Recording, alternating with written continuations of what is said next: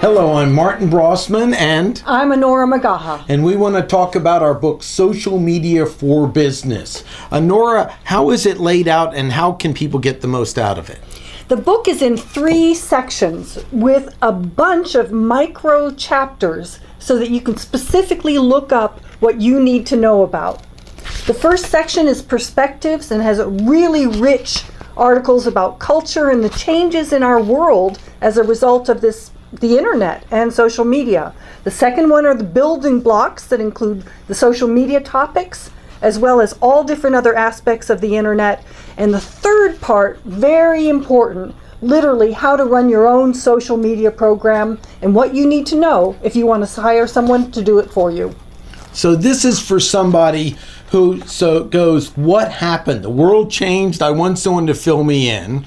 Or somebody who's being tasked to manage a social media, or a micro business that's doing it on their own, or just someone who wants to get in the flow of the new conversation. It's like it's come so fast, no one goes over the fundamentals. Where do you go back and get those, as well as where to start? And that's what this book is.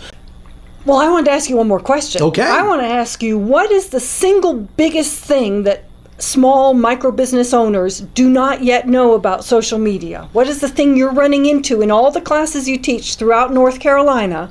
That they can change their community, their world. They can be part of true economic development by working together in this new social world. That they don't need the media to find them, they can become the media. That in a micro town that's struggling, if they start looking of how do we work together and create a conversation online and build it, and they get the mayor, the Chamber of Commerce, and the small business to work together, we have economic development, we have economic recovery, we can have it now. And I say, like Pat mentioned, it's going to start from the bottom up. It's not going to come from the top down.